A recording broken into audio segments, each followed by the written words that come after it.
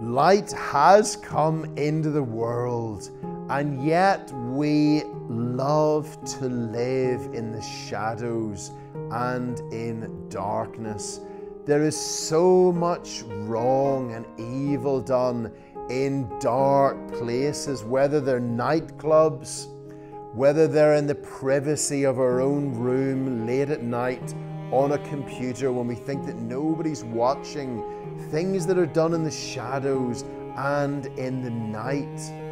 If we were to turn the lights on in any of those scenarios, everybody would be ashamed, caught red-handed, daylight robbery, we used to say.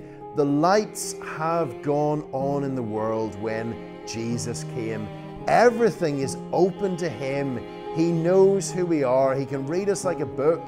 He knows our own thoughts. He knows everything that there is about us. He knows everything we've said and thought and done. He knows who we are.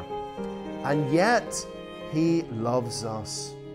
He doesn't hold all our sins against us, but knowing it all came down to save us, to die in my place on the cross, to die in your place that you can be forgiven, and the lights opening up a whole new life with Him, which will never end, walking in the light with Him.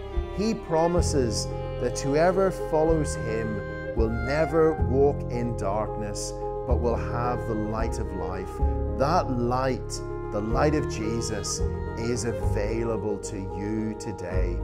Put out your hand, stretch out your hand and trust Him, and put your hand in His and find that He never lets you go.